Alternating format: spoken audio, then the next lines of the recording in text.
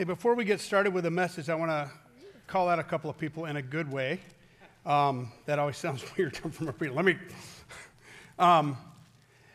Those of you who are normally in Mosaic at this time or normally in the gym at the earlier time, but you're here today, I just want to thank you for your flexibility, first of all. As Doug said, that it takes a lot for 4 services every Sunday morning. It takes a lot to make it happen. Not the stuff you see, but the stuff you don't. And we know that our staff have families and people that they love and children and all of that. So we just tried to simplify it a little bit. There's 4 services, 2 this morning, 1 tonight, 1 tomorrow morning. But the other person I want to call out is Josh Harrington, Pastor Josh, who in humility, I mean, one of the things that, especially early on as a preacher, you want to preach 2 services for sure. Christmas and Easter. And I believe, last year Doug did the preaching here on Christmas. Did you preach in Mosaic last year for Christmas? No, we didn't have. So Josh, in humility, said, look, if we have to adjust the schedule, I'll step aside and let Trent get his way. But it's a testament to his character. And he's going to be heading off with a church plant. The other thing that's a testament to his character is the quality of people that are going with him. We're going to miss some of these leaders that are going on this new plant with Pastor Josh and Danielle. But I'm also excited to see them go and excited for the team that he's been able to put together. So with that said, I want to tell you where we're headed this morning. This is the 4th Sunday of Advent. I know it feels to most like Christmas, and we know that many are treating this as their Christmas service. So we will allude to the birth of Christ. It's a little weird for me as a pastor because we're talking about today. We're talking about 8 days after the birth of Christ, and tonight we'll be talking about the birth of Christ. So chronologically, it's a little weird. But I'm gonna pray. I'm gonna tell you a story. I'm gonna read you a passage. We'll talk about that passage. And then I'm going to read another passage that has to do with this one, but you won't see that one on the screen. I just want you to hear it. It's one of the parables of Jesus. And then we'll finish up. We'll worship in sermon, in prayer, and then in song, and then you'll get a little treat right at the end, just before the benediction. So let's pray together. Lord, it is your word that we are here to hear. So stand in my shoes, give me your thoughts, give me your words so that we hear your message for us, not my message for them. And we pray that you show us only what you want us to see, that you give us only what you want us to have, and that you tell us only what you want us to hear. We pray this in the name of Jesus through the power of your Spirit for the glory of God our Father. Amen. So have you ever heard of the Taj Mahal? I think it's considered one of the man-made great wonders of the world. I don't know for sure, and I haven't done a whole lot of research on it. There's about a dozen legends as to the reason the Taj Mahal was built. So I don't know, I wasn't there, but there is one legend that is very disturbing, and I want to share that one with you today. We know who built it, we know about when it was built, and we know where it is, but the favorite wife. If you have many wives, do not have a favorite. Not smart. But the favorite wife of the Mughal Emperor Shah Jahan died. And he was devastated, and he set out to honor her with this temple that would act as her tomb. He had her coffin placed in the middle of a large parcel of land and began construction of the Taj Mahal around it. No expense would be spared to make this tomb magnificent. As time went by, the construction of the Taj Mahal became Shah Jahan's obsession. The passion for the building had replaced his mourning and grief of losing his favorite wife. He was consumed. One day, while walking from one side of the construction to the other, his knee hit a big wooden box in the middle of the floor. And as all men, I don't know what language he spoke exactly, but if you hit your shin or knee when you're walking across something, you're going to have some words. He got so frustrated by the fact that he had just bruised his knee that he ordered that the box be thrown out. The contents of the box were the remains of his wife. Now, again, I don't know for sure if the story's true, but the reason for the construction was thrown out and the building was completed anyway. Now, there's a point to this. Sometimes the form replaces the function. Sometimes religion takes the place of faith. Sometimes the practice gets rid of the purpose. And that's about all the alliteration I have for you this morning. Now, I know that we would never do something like this, right? We would never be people who would take the things that God has given, the great gift of the Lord's Christ, this child born in a manger who grew up to be the Savior and Lord of mankind. I know that we would never take the things that he says to us, the things that he taught us, the things he calls us to. We would never take those things and go, nah, I want this instead. Everyone's better than that except me. Because I know that much of the time I want God to give me what I want instead of him, and his requirement of me is for me to give him what he died for. And that's all that I am. And we see this spoken before Jesus' ministry ever began. He was 8 days old when Mary and Joseph, the baby was born in Bethlehem, okay? They were probably hoping, they knew the time was coming, but this king who thought he was a god ordered a census, and so David had to take from Nazareth to Joseph had to take from Nazareth to Bethlehem, the town of David, for this census. And then the baby was born, and 8 days later, he's got to make it up to Jerusalem to have this baby circumcised. And it reads like this: on the 8th day, when it was time to circumcise him, he was named Jesus, the name that the angel had given him before he had been conceived. When the time of their purification according to the law of Moses had been completed, Joseph and Mary took him to Jerusalem to present him to the Lord. As it is written in the law of the Lord, every firstborn male must be consecrated, which means set aside for the service of, consecrated to the Lord, and to offer a sacrifice in keeping with what is said in the law of the Lord, a pair of doves or 2 young pigeons. Couple little Bible nerdy things for you here.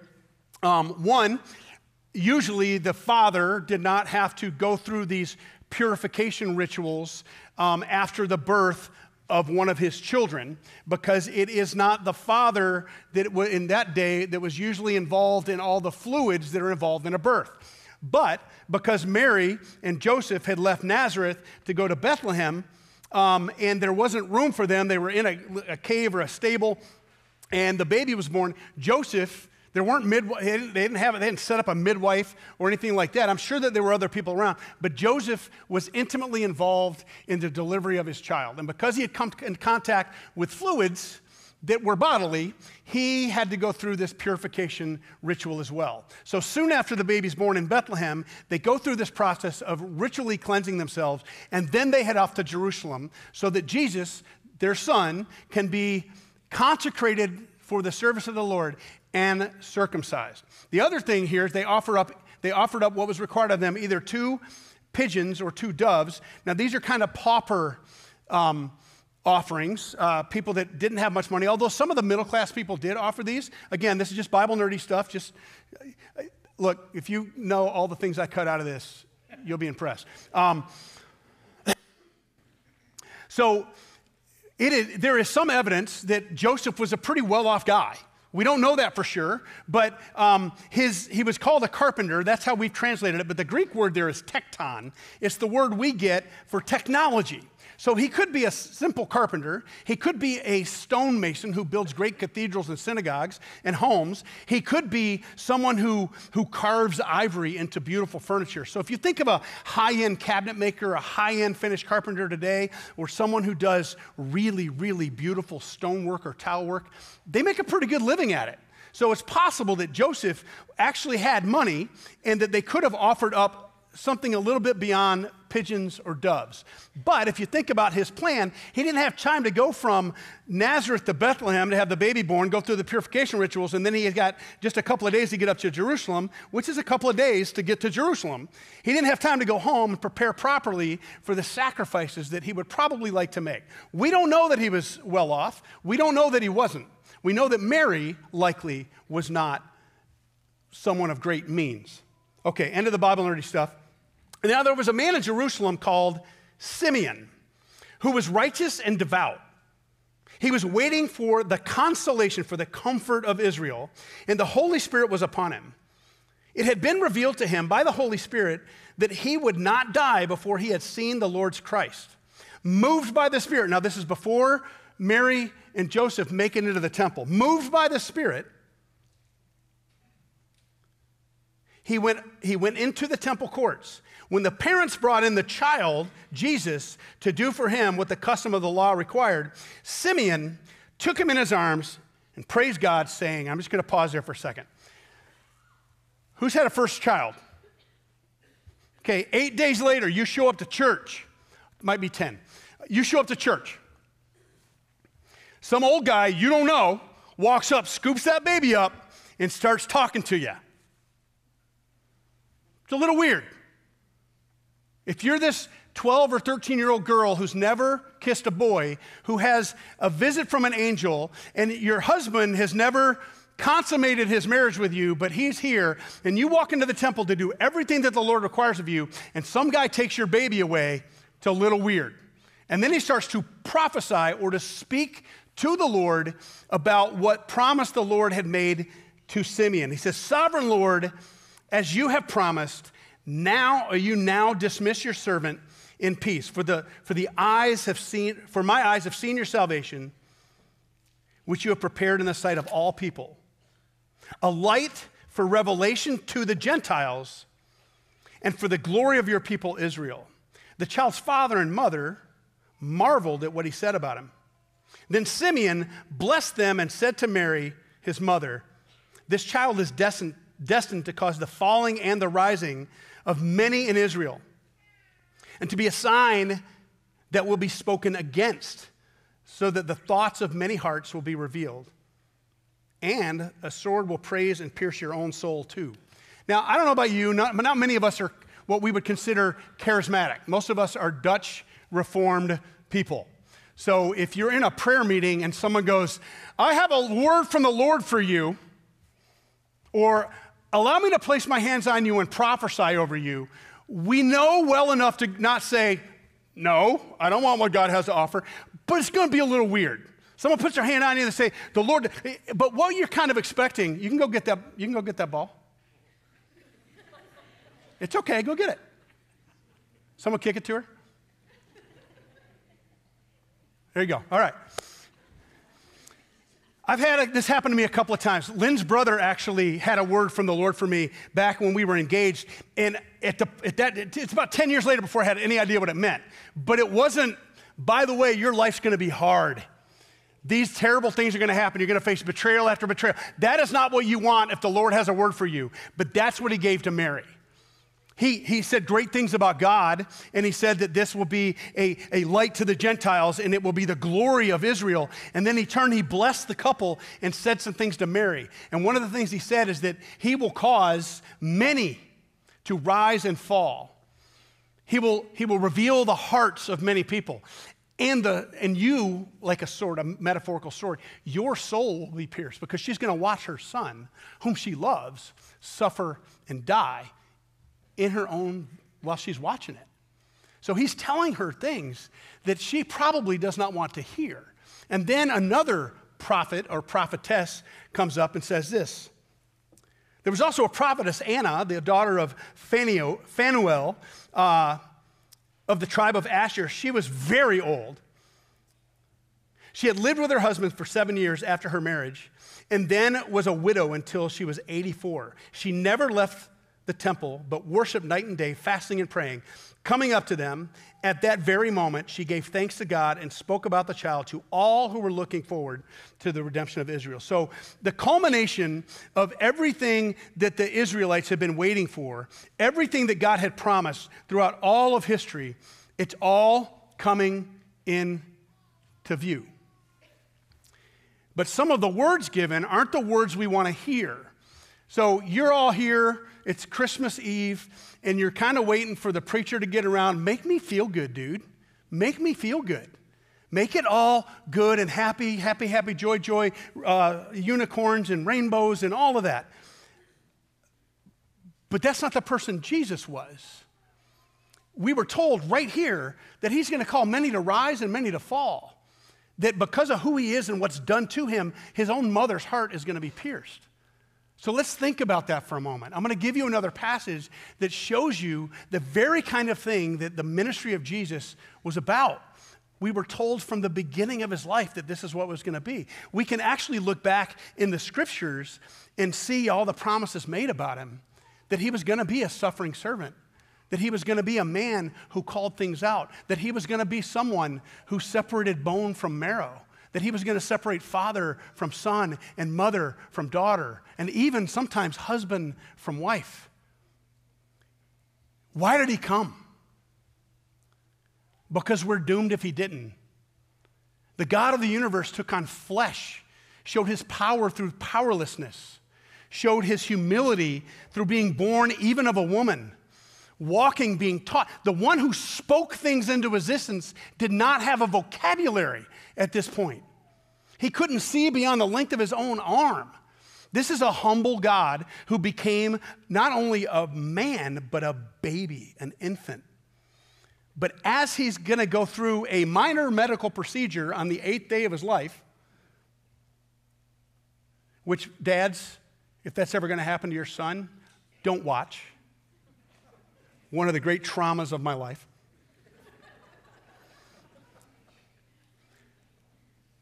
But when he's brought and dedicated to the Lord, someone that the Lord had prepared had some things to say. He's going to separate the wheat from the chaff. He's going to separate bone from marrow. He's going to separate those who follow Jesus and those who don't. And I'm going to give you an example of something Jesus said that's kind of pokey. I don't like it. But it fulfills what Simeon said Jesus' ministry would be. This is in the Gospel according to Matthew. It won't be on your screen. Just a parable. Jesus spoke to them again in parables, saying, "The kingdom of heaven is like a king who prepared a wedding banquet for his son. He sent his servants to those who had been invited to the banquet to tell them to come, but they refused to come." That's the judges, some of the good kings, some of the prophets. Then he sent some more servants and said, "Tell those who have been invited that I have prepared my dinner. My oxen and fattened cattle have been butchered and everything is ready. Come to the wedding banquet." They paid no attention and went off, one to his field, another to his business. The rest seized his servants, he's speaking to the prophets here, mistreated them and killed them. The king was enraged and he sent his army and destroyed those murderers and burned their city. Ouch. Because they wouldn't come up to a wedding? But if you think about it, Assyria was sent by God to come through the northern kingdom and destroy what was then known as Israel. And then after that, after they had taken them away, some had taken refuge near Jerusalem, he came down, the king of Assyria came down, and Assyria is Nineveh, and he took every fortified city in Judah except for Jerusalem. That's a fulfillment, or that's Jesus telling them why those things happened. They weren't ready, they weren't listening, they weren't paying attention, they weren't coming to Christ or coming to God on God's terms, they were asking God to come on theirs. Then he said to his servants, "The wedding banquet is ready, but those I invited did not deserve to come. Go to the street corners, invite to the banquet anyone you find." So the servants went into the streets and gathered all the people they could find, both good and bad, and the wedding hall was filled with guests. But when the king came in to see his guests, he noticed a man there who was not wearing wedding clothes. "Friend, how'd you get in here without wedding clothes?" The man was speechless. Then the king told the attendants, "Tie him up, hand and foot, throw him outside into the darkness where there will be weeping and gnashing of teeth." And then Jesus ends this parable with these words, "For many are invited, but few are chosen. Glory to God in the highest, and on earth peace to people on whom God's favor rests." The gospel, the person of Jesus, the Savior of humanity, is available and offered to every one of us. And some of us will rise, and some of us will fall. It seems kind of weird that some guy that didn't change his clothes before a banquet gets tied up, hand and foot, thrown out where there'll be weeping and gnashing of teeth. But I want to tell you why. Because he came to the king's residence on his own terms. If you're invited to a banquet, a state banquet at the White House, and they say it's black tie, do you show up in cargo shorts and one of these T-shirts? Or if you watch 50 First Dates, the mesh one that only comes to here? Is that how you show up? Or do you come, you borrow money if you have to, and you rent a tux, and you show up and you look the part? I'm not saying that we're supposed to pretend for the sake of Christ, but we do not, as Christians, get to come to Jesus on our terms. We have to come to him on his. He's already left heaven and come to earth. He's already gone from being the omniscient, omnipotent, omnipresent one and actually is now subject to time, is subject to being one place. So he's subject to time and space when he's never been before. And the one who knew everything, at least as an infant, knew nothing. Has he not come far enough? Has he not come to us and said to us, "Come to me, all you who are weary and heavily laden. I will give you rest. Take my burden upon you. It's gentle and easy." But we kind of go, "Yeah, I think he came to give me what I want." We get tied up hand and foot and thrown out into the street in the darkness where there's weeping and gnashing of teeth. You know the story. We just talked about this a few months ago, those of you who have been around here for a while. The story of what's known as the rich young ruler or the rich young man. And this guy is put together, man. He's got his stuff. Everybody kind of clears the way when he walks in because he comes from that kind of family. And he walks up to Jesus, and yeah, he went down to his knees. But he said, "Good teacher, what must I do to inherit eternal life?" And Jesus, he calls him out. He's like, "Why do you call me good? No one's good but God alone." He says, "You know the commandments. Obey your parents. Don't defraud. Don't murder. Don't commit adultery." And the guy's checking them off his list. Kept all those since I was a kid.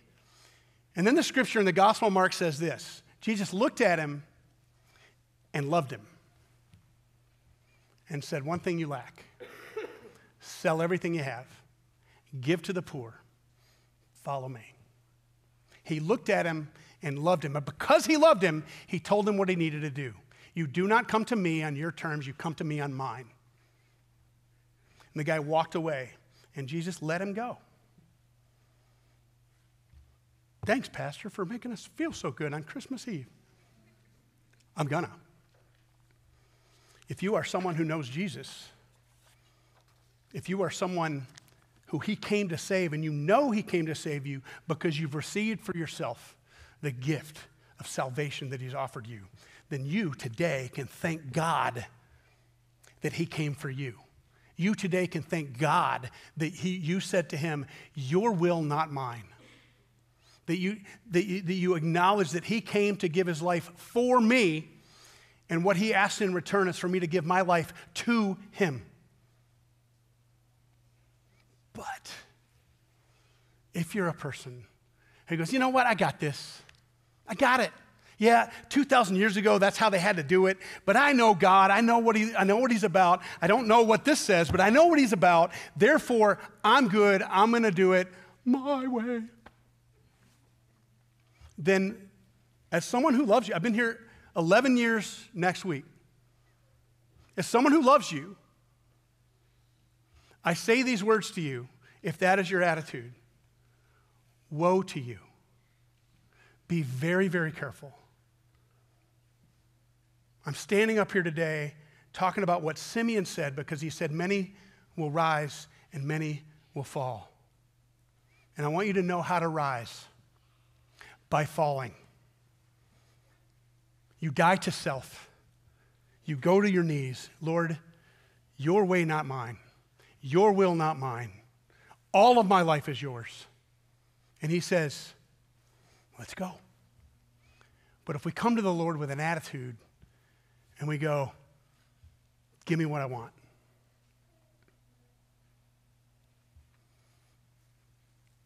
you didn't change your clothes. The scripture says when someone is in Christ, he's a whole new creation. The old, gone. The new has come. Let us be the new. Let the old go. Let the old 51st States mesh under shoulder pad jersey and the cargo shorts, let them go.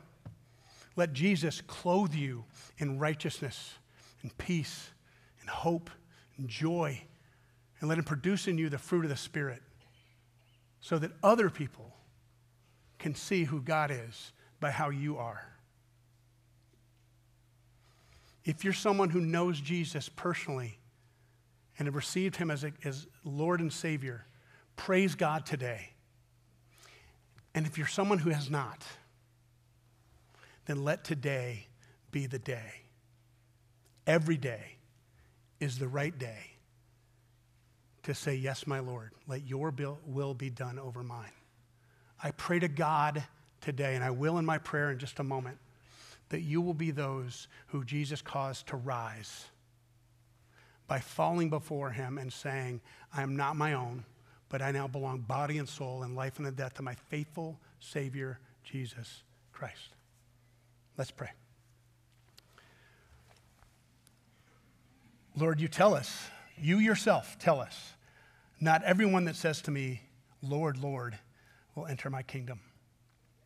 And then we say back things like, but I prophesied in your name, I preached in your name, and you say, well, yeah, well, when I was in prison, when I was hungry, when I was thirsty, when I was naked, you didn't come visit me, you didn't feed, give me a drink of water, and you didn't clothe me. Lord, if that's true of any of us here, I ask that you convict us. In kindness, Lord, and in mercy, show us how to bend our knee, bend our will, to repent, to confess, and to receive the glory of Israel, hope for the Gentiles, redemption of humanity for ourselves. We pray this in the name of Jesus, through the power of the Holy Spirit of God who lives within us, for the glory of God our Father. Amen.